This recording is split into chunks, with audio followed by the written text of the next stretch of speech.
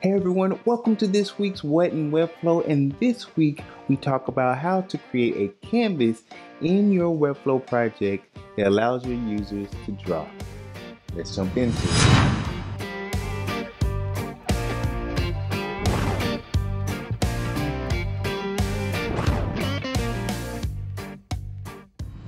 Alright, so now we're in our project. And there are three parts to bringing this canvas to life. The first part is actually creating the structure of the canvas, being the canvas itself, as well as the nav or the color pickers in the bottom left. And then after we create the structure, it is then implementing that structure in a collection, utilizing the CMS. And then after that, it is the implementation of the custom code for the full site. So it's three parts that we're doing: building out the structure, then completing the CMS and adding the collection, and then lastly adding the custom code.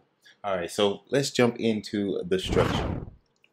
When you clone the site, you'll notice that there are two pages. There's the home page, and then there's the actual canvas page. And on this canvas page is where you'll find where I actually created the layout.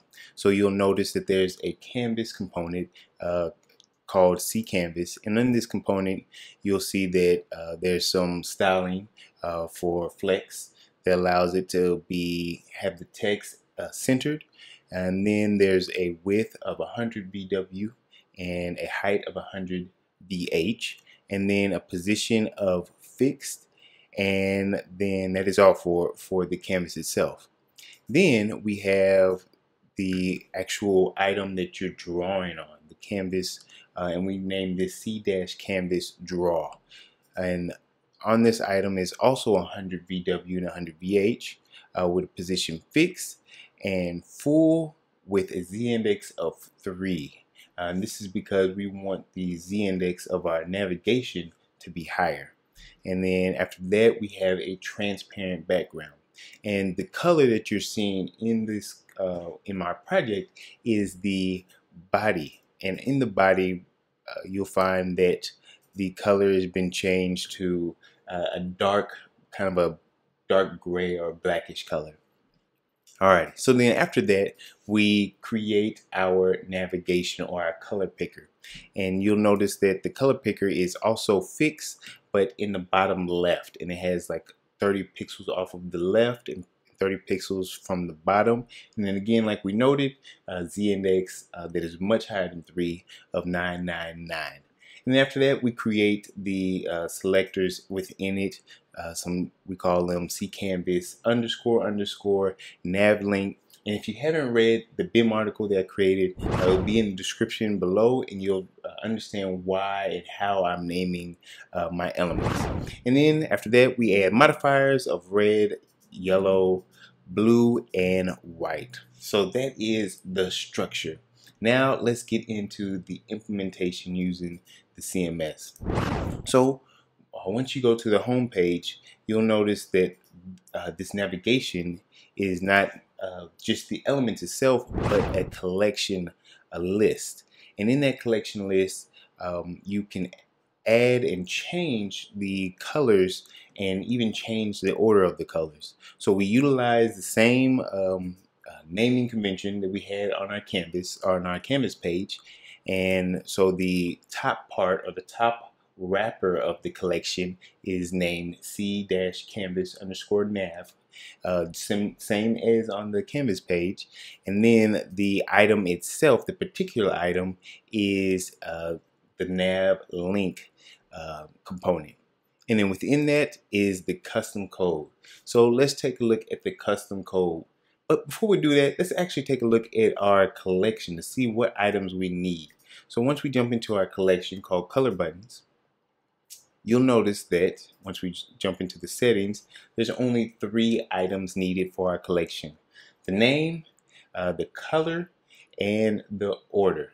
So say for instance, let's take a look at so which one is the first one? The first one is red. So let's take a look at red here. So you notice it has a name of red, but then it also has the color and the order. So say for instance, we want to change the color. Can easily do so here. Let's say we want to change it to like pink. We can change our name to pink as well. I'd suggest updating the URL. Save. And then you'll notice that the pink was changed, or the red color was changed to pink. And you can do the same for any colors, and you can change the order 1 through 4 and do anything that you like. So I'll revert that if I can here.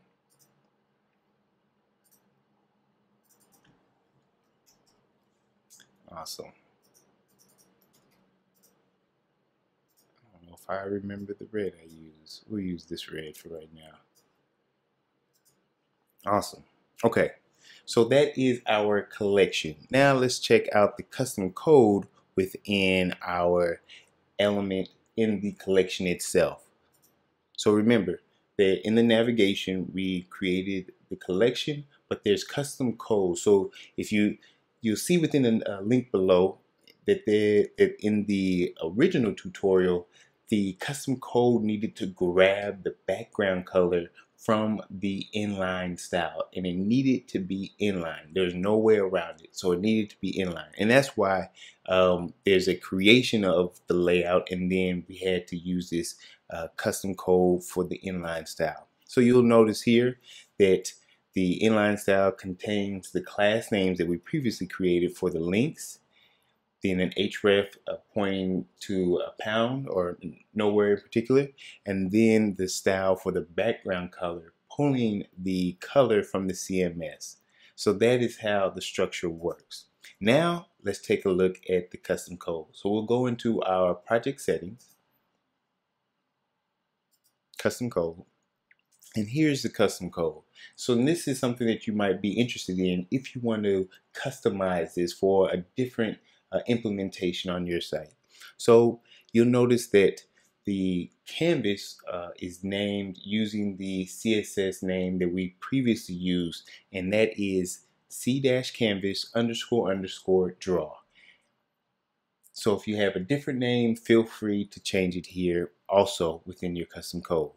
And then the next item that you would like to customize would be how each link is used. So if you change the name of the links, this is where you'll do so right here.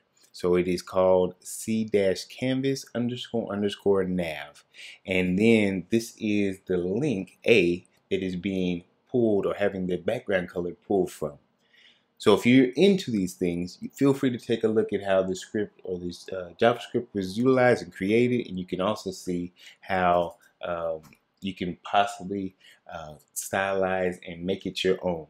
You'll notice that there's some line width, so you can change the way that the lines are created, and also the line caps, and many different things. And if you even more savvy than I, which I imagine a bunch of y'all are, you can even change and add additional parameters.